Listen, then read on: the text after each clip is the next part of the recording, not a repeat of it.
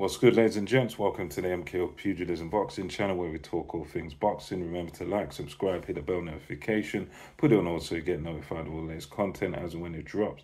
So let's get into this one. So on the undercard of Fabio Wardley versus Fraser Clark, we had the return of the Savage after his beating, one round beating by Rozansky, I think you pronounce his name, in Poland for the Bridgerweight title. Babic returns after that defeat against Steve Robinson. Steve Robinson is from, I believe he's from up in Newcastle. He's a fighter that's very, I suppose he's kind of area level, very big and tall and strong guy. But he's one of those guys that's kind of at a lower level in boxing terms. He doesn't really use his frame or his height or anything. He, is 6'7", and I think he gets hit far too much. And this was one of those fights where very predictably, Alan the Savage Babic was just back to his savage ways. It was a crazy fight. It was fiery. It was a lot of fun. And as are all of Babic's fights, it was just full of action. Babic was the shorter man by about a good 6 inches, but I must say that it's shocking that he was still able to land pretty much all of his stuff. He was landing at will on Robinson. Babic was by far the faster man. Babic was the faster man. What am I talking about?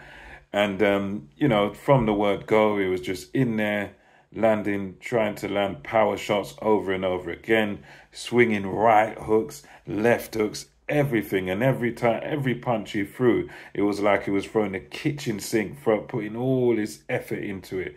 And it was just ruthless swinging. I mean, he was just in command from the word go. Robinson, to his credit, did try to stand his ground. He did try to sort of trade with Babic, but he was just too slow. He was getting caught. Robinson was getting put on the ropes all the time, and Babic was just swinging like a wild man from the word go. The end of it came in round 6, where Robinson, he's hurt multiple times in a fight, but the 6th round it was just a bit unresponsive, just taking a beating, and you could see as the fight was going on, Robinson was finding it hard to even move his arms. He got very tired from quite early, because Babic is one of those guys that's just very relentless, and even when he's missing, he's still putting you under that pressure, so that you're still thinking about, you're still having to try and defend yourself. And even the misses were putting Robinson under pressure. And Babic, he just, as crude as he is, he was just too fast for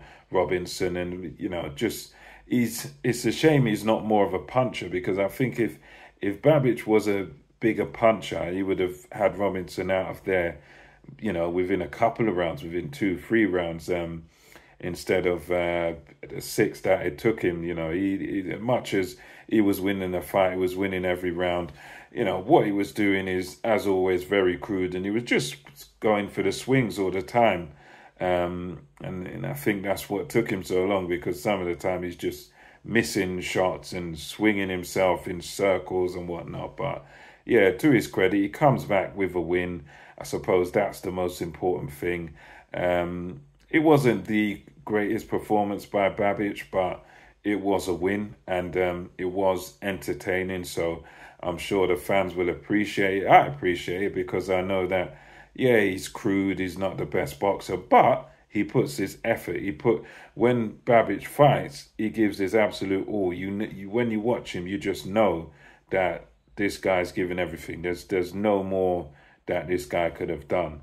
So credit to Alan Babic. It was one of his, it was a crazy fight, but very entertaining and kind of a fun fight to watch. So let me know what you thought about this return of the Savage, Alan Babic. I mean, he's at quite a low level, and we'll see what he can do when he comes back. Maybe goes back down to Bridger or something like that, or maybe cruiser, but it's hard to see him being successful against the big heavyweights, against the top guys, especially the big punchers out there. But yeah, we'll see what happens with him. Let me know what you think in the comment section below. Until next time, it's MKO Pugilism, over and out.